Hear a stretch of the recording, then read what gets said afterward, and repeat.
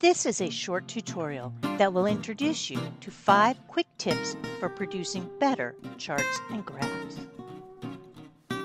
A Google image search will quickly reveal that we have no shortage of bad charts in the world. You've surely seen your share in any number of presentations, posters, reports, or articles. I dare say we've probably all been guilty of making a chart that didn't get our point across in the best way.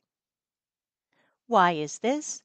Well, one big reason is that when we're using any product that generates graphs or charts for you, in this case, Microsoft Excel, the fastest, easiest, and most tempting thing to do is just go with what the tool recommends as the best option. After all, it says recommended charts right there in the menu. Doesn't that mean it's the best choice? In a word, no. Or better, stop.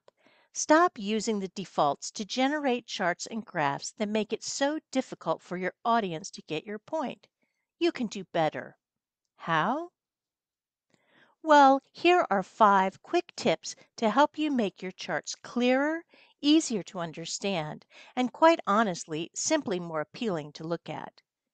Declutter, label directly, title effectively, use color wisely, and perhaps most importantly, if you don't need a chart or a graph to get your message across, don't make one. Let's look at each of these one at a time. First, declutter. Default charts are filled with things that are unnecessary. Legends, axis labels, grid lines. Unless these things truly have a purpose in your chart, delete them.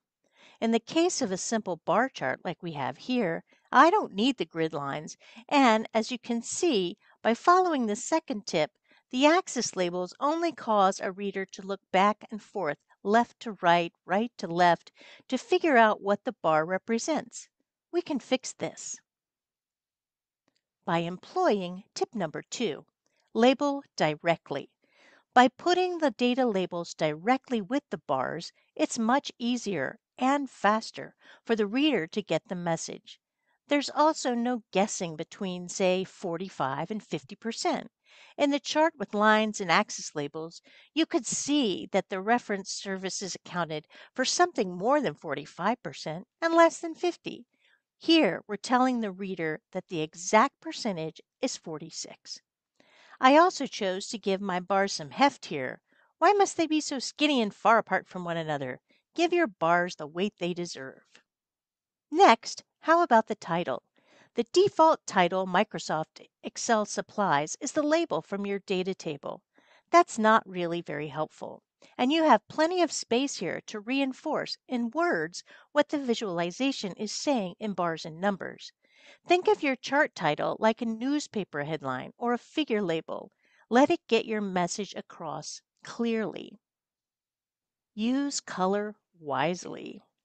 These charts have all been in black and white, but it's okay to use color, particularly when you use it to really highlight the message you're telling with your data. Here, I want to show without any question that reference services take up the most time for my library staff. By giving this point of reference, no pun intended, color, and adding the color to the word in the title, I've done double duty when it comes to using this data visualization in a clear, succinct, and effective manner. But what if that's all I really want to say from this data? I just want to show that we pretty much devote half of all library staff time to reference services.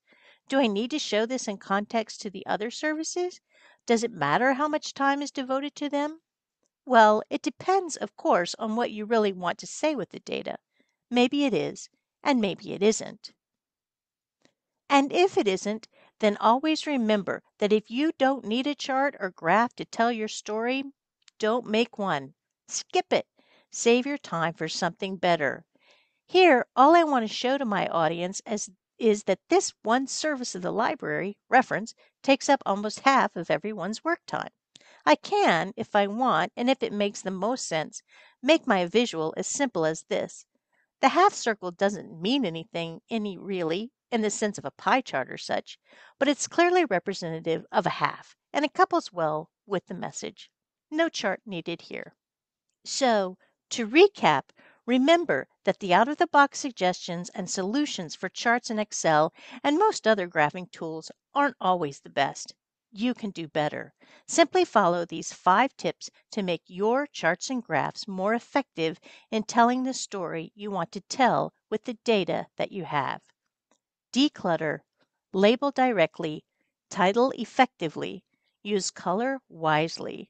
And remember, if you don't need a chart, skip it. I hope this tutorial has been helpful for you. It's part of his series on data visualization prepared by the librarians in the Research and Scholarly Communication Services Department of the Lamar Suter Library, University of Massachusetts Medical School.